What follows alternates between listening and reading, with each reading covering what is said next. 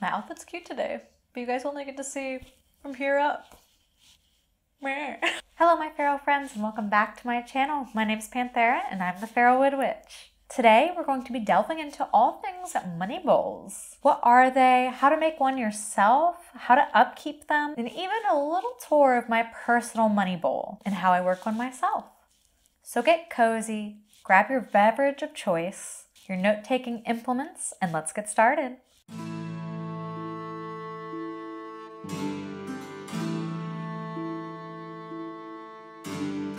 A money bowl is a long-term prosperity working that utilizes a bowl or other open-top vessel. The idea is that you are encouraging new finances to flow into your life, represented as you place things into the bowl, and then allowing yourself to utilize those finances, represented by pulling things out of the bowl.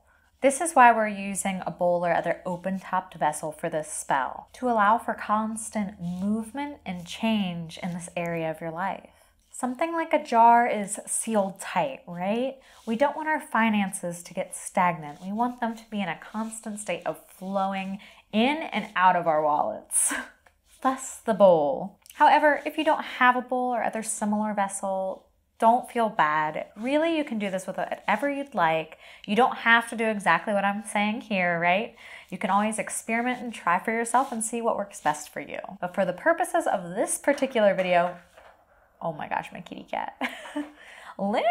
But for the purposes of this particular video, we're gonna be focusing on the bowl. Your money bowl can also be specialized. Oh my God, cat. Luna, no. Your money bowl can also be specialized for bringing in income from particular sources or to be able to afford a specific thing. The possibilities are endless. You can also just adapt it to your needs as you change and grow in your own life and your own practice. So how do you make a money bowl? To make a money bowl for yourself, first choose your vessel. You can use any open top container that works for you. I like using gold or green colored bowls to add a little extra color magic in there, but that is entirely optional. Use whatever you feel called to using. Next, gather up some materials that represent wealth, finances, money, prosperity, abundance in your life. This can be standard money or pocket change. It can also be herbs or crystals that correspond with money, wealth, abundance, or prosperity. It could even be paper receipts of things that you've bought or green or gold glitter. Be creative with it. What means money to you? What means wealth to you? What means success to you? There are also some extra optional things that you can add in. Like for example, I like to make petitions or sigils kind of focused on what I'm trying to earn more money from at the time or my financial goals, and place them either in the bowl or underneath the bowl. The most important thing in regards to what you place in the bowl is just that it represents money to you or wealth. It just has to mean abundance in some way, shape, or form. You're essentially feeding the bowl these things so that it then attracts wealth to you in your life in return. Now that you've got a general idea of how a money bowl works, let's make one together. Please note that you don't have to do anything that I do or even include the same items. This is just how I like to do my money bowl and the extra steps that I take to ensure that it works for me. You can change whatever you need to based on your own personal situation. I will be including the items that I use in my personal money bowl down in the description below. Hello my Pharaoh friends. Welcome to the Do This Spell With Me portion of this video. Here I've got all of my ingredients in my money bowl. I've already deconstructed it. I have had pretty good success with this money bowl over the past couple months even, but I have felt that it's time for just like a refresh. I do have weekly things that I do to keep the bowl nice and active.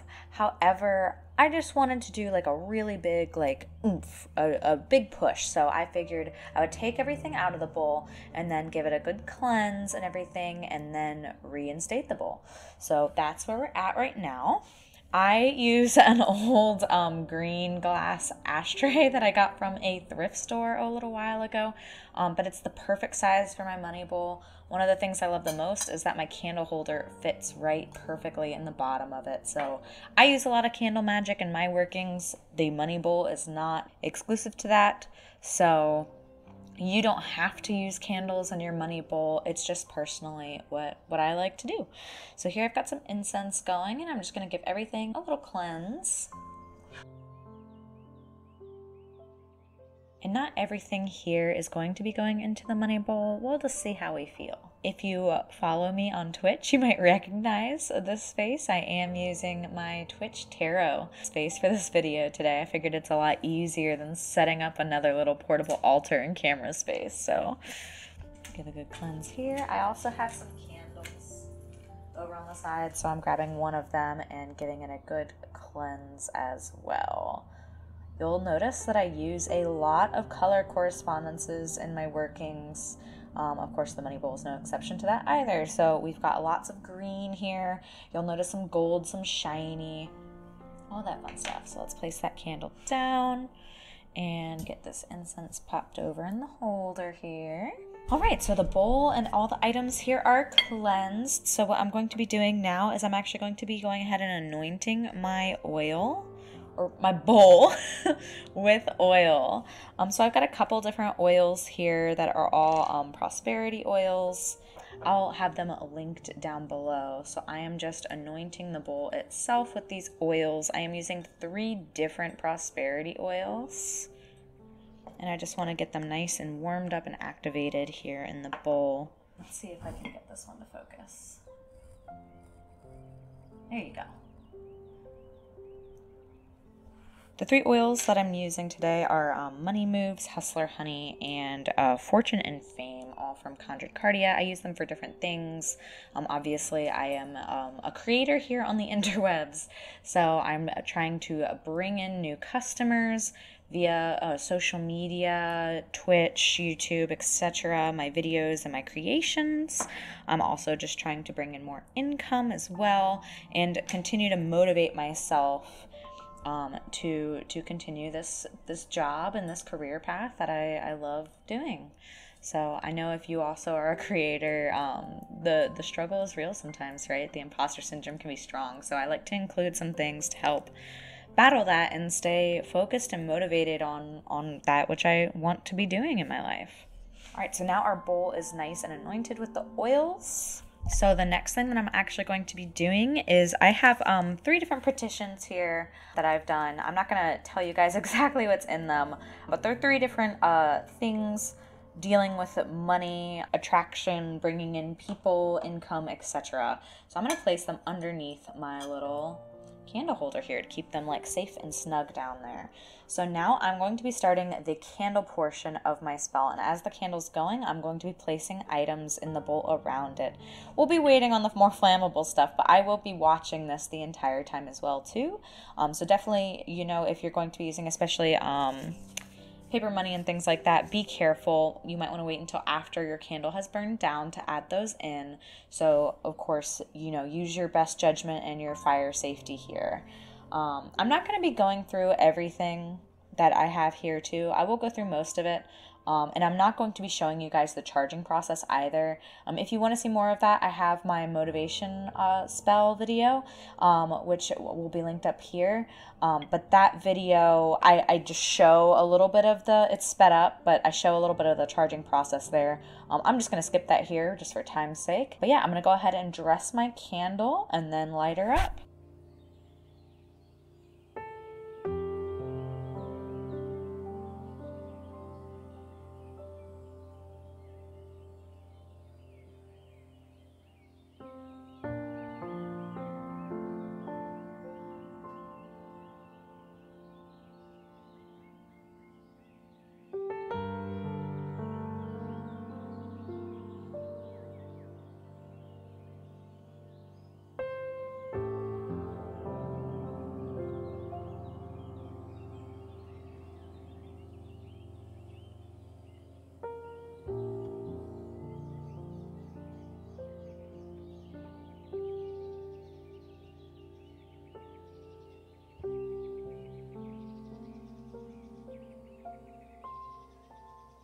All right, so our candle is ready. Let's light her up. I've got my petitions underneath, so we should be ready to go. I'm not going to show you guys the entirety of the candle burning down unless I just talk forever, but we'll see how it goes. So Bowl is anointed. Candle is dressed. You saw me apply the oil. I carved some of my custom sigils that you might have noticed on the sigils as well on the petitions. So they are on the candle as well. So I'm focusing on this particular money bowl right now on 3 different like financial goals. So that is what the petition and the sigils are for. The candle was then dressed in the nutmeg, the cinnamon, and the basil. If you noticed, as I was, before I applied it, I was stirring them in a clockwise direction to bring in, right? We're attracting for this spell. So everything you're going to notice is going to be in like a clockwise motion or drawing in or coming towards me, so to speak. So like when carving the candle, we started at the top and going down. Same with adding the oil. Start at the top and bringing down towards me, bringing it in. So yeah, so that the candle is all ready to go. So let's get started. First off, I'm going to start with a little bit of coins, just some pocket change that I've got here. This is not flammable, so I don't mind it getting a little closer to the candle and being a little more waxy. I'm not going to put in all the change that had accumulated in my money bowl because I like to add it as I go. I like to use coins and change that I find or have to feed the bowl as we go through. So I'm just going to start with this amount. I think I want one more silver over on this side. There we go. So yeah, just like a nice, well-rounded little coin base here.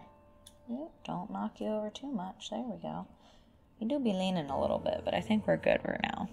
Okay, so that's that. My next one that I'm going to be adding is my Pyrite chunks. Pyrite is one of my favorite money crystals to work with. I mean, look at it. It's just so shiny and beautiful. Pyrite is also known as fool's gold. Oop, that's hot. So it kind of, it looks like wealth, right? Even though it might not be worth the gold that it kind of looks like, it's still shiny and beautiful and brings the feeling of wealth, right? So we're just going to add these guys in here. They'll look so shiny and pretty in that candlelight. And then I've got one little itty bitty baby.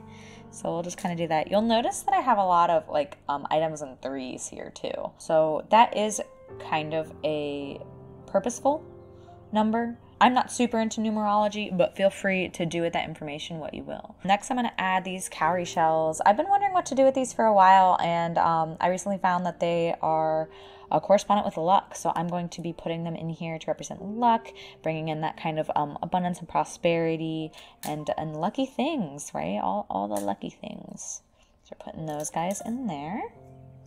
I've also got some citrine pieces. I've got these 2 here, so a cluster and then a point. I will be putting the point in here, and I do want it facing the candle so that it's kind of giving its power to the candle. Points, I mean, you'll usually see them sitting upright, but I like to actually lay them down flat and point them at whatever I'm trying to boost. So in this particular instance, we are boosting up this guy here. I think this cluster I'm actually going to not put in my money bowl this time and use just on my prosperity altar to kind of just bring forth like an aura of prosperity and abundance. So that guy is actually, we'll set him down over here for now. Just like we had that point, I actually have, I thought I had, oh, here we go.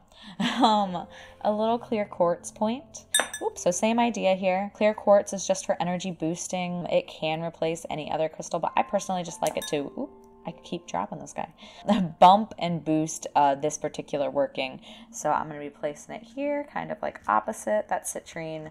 And so both of them are just, ooh, just pushing that energy in towards the candle, towards the working. Now I've got a little piece of copper here. So copper is lucky as well. Also just correspondent with wealth. Look, we've got those copper pennies in there too. So this is just a nice little hunk. I'm gonna place that guy in there. Next, I have a lot of green aventurine. So green aventurine is a very lucky crystal. It's called the luckiest of crystals. It's specifically used very frequently in manifesting prosperity, wealth, increasing favor. It can also help like release old patterns and bad habits that might be holding you back from achieving your wealth and your fortune and things like that. I definitely struggle with bad habits and procrastinating and things like that. So I like to have a lot of this crystal here in this bowl to once again keep me focused and motivated on achieving the things that I want to achieve. So we're going to place these guys around like that. So the next crystal that I'm going to be adding is a little piece of orange selenite. This is supposed to help with creativity and boosting that creativity. And since most of my income right now is coming through my creative business, I've got this guy in here to just kind of bring me more inspiration and ideas to help focus on my creative goals. I've also got some tiger's eye. For me, tiger's eye is a stone of courage. It's like that extra strength that I need sometimes to draw upon for some confidence, and just knowing that I'm on the right path, right, and doing the right thing, that I have the strength and the confidence to achieve my goals. So I like to put a little bit of tiger's eye in all spells personally, but especially the money bowl here. So I've also got some moss agate here. Moss agate, while not like traditionally a stone of wealth, prosperity, and things like that, is about fostering connections and having emotional balance, a good like work-life balance in the case that I'm trying to achieve here, or fostering connections with people who I'm inspired by, right, and maybe want to work with one day, just kind of like opening those doors and bringing in that connection with other people. Then I have a little piece of malachite here. Malachite is a stone of change and transformation. It helps get rid of toxic energies, unwanted patterns, and like I said, I definitely struggle with things like procrastination, so it helps kind of like facilitate the change, the necessary change to get good habits in place. So that guy is going to go right in here. Next, I've got some blue goldstone here. This is actually one of my most recent crystals I've got. But blue goldstone specifically is to help with motivation and achieving goals, staying focused. Can also be associated with like ambition, drive, and just look at that sparkle, oh my God. But yeah, achieving those goals, right? So that guy is going in right here. And I think the last crystal that I'll be adding today is a little dragon's bloodstone that I have here. This is a type of jasper, but for me, and I love how this one's shaped as a little tooth. But for me, this is a very good protective stone. It just kind of helps promote courage, kind of similar to the tiger's eye, strength, and supporting like groundedness, centering, and things like that. So I like this as a protective stone personally, or just like giving myself the courage and the strength to be able to protect myself and continue my path. So I'm going to place that guy right in here. And that's it for the crystals that I think I'm going to be adding today. I do have a couple runes that I'm going to be adding in. I am still learning about runes. So although these are ones that I've researched that have some of the properties that I want here in the bowl, I do not consider myself knowledgeable enough to teach on those. What I do have here though is some bay leaves. Ooh, this guy broke off a little bit, but that's okay. So bay leaves, I'll be adding these last, and then some cinnamon. Some cinnamon sticks. Cinnamon to me is fast acting, it's prosperous, abundant. So these guys are definitely going in here. And then I'll probably do the bay leaves last after the candle has burnt down. I do also like to put a feather in most of my long-term workings. I personally get feathers as messages for my guides. It's kind of like a little reminder that I'm on the right path. Like some people get angel numbers and things like that. For me, I find feathers everywhere. So that I just like to put in here, and I'll be adding that after the candle burns down. But this cinnamon here should be okay. I'll just place it around the edges, that little chip there, to kind of just help boost, speed this up, ensure that the money is coming to me quickly, right? As well as abundantly. While I want the money that I need, right, I also need it in a certain time frame. So cinnamon kind of helps speed that up. And you saw that I coated the candle in the cinnamon as well. So that is done. One thing that you can do with bay leaves as well too is you can write wishes on them. When I do this, I like to personally like burn them in a flame, but you could write a wish or even like a little petition on these and place them in your bowl if you want. These guys I will just be leaving as is. They will just be kind of tucked around the edges here, probably one in each corner, or 1, 2, 3. I think I've got 3 in the little piece that broke off. I do occasionally, when refreshing the bowl, which I will basically, the bowl itself will stay the same, but I'll relight a candle in it. So I'll take out like the bay leaves again and set them on the side, and then redo the candle portion, which everything in here should be pretty safe. Just make sure your cinnamon isn't getting too close. And of course, keep an eye on any active burning workings that you're doing. But I will occasionally, every week or a couple weeks, redo the candle portion of this spell to kind of just reinvigorate the bowl. You can also just add extra things to it. Like I've got some money over here that will be going in after. after the bowl. And then when redoing this, I might write some wishes or some extra petitions, some extra boosts on the bay leaves, and then burn them in the actual, I'll probably light them with the candle and then toss them in my cauldron to continue to burn safely. But there will be a lit with the abundant green candle, right? The spell that we have going on here. And then basically you are sending that energy into the universe, telling it what you want, and then sending it in a way that is more readable by spirit, I guess. This is actually super interesting. I wish I could show you guys, but you can see the little green ball here. It's forming like a cup on the side. So it's like a cup that is filling, which is very interesting. I don't know much about wax readings, but you could also read the wax as it falls into your bowl, see kind of where it's going. Like right now it's going towards the citrine, which is very interesting. So I might want to dive more into citrine today and see if there's any particular meanings that might be more correspondent with this spell, or see if there's anything I should be leaning in towards more. Maybe that's a weak spot for me, so it's something I need to focus on more. But yeah, this is your money bowl, so everything is good. Just keep an eye on your candle if you're doing the candle magic portion of this to let it burn down. I'll be adding in some extra dollars over here once that's done, and then adding the bay leaves and the feather. But yeah, that's how you make a money bowl. And of course, like the ingredients that I have here, you do not need all of these. These crystals are collected over years. Most of these I've had for several years. Only a couple of them I bought recently, like our orange selenite and the blue goldstone. But don't feel like you need all of these things. Just use what you've got. And even if you don't have things that maybe specifically correspond with abundance, start with green. I've got some like other green fluorites and things like that around here. I'm not choosing to put them in the bowl this time, but I had them here just in case, right? So see what corresponds with you. Check out your herb cabinet or your spice cabinet in the kitchen. Grab some of those cinnamon sticks or that powdered cinnamon, sprinkle it around, whatever you feel drawn to, right? It's all usable. You don't have to have 10 plus items in your bowl. It can just be 1 or 2, right? It can just be coins. You don't even have to have the crystals or the herbs. So just know that you're not limited by what you own, right? You can make this today with a cup and some loose pocket change, right? It's all about your intention. So yeah, I hope you guys enjoyed.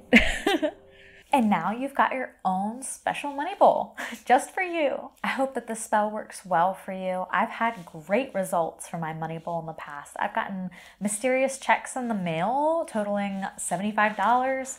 I've gotten new income from my passive income streams or my creative businesses.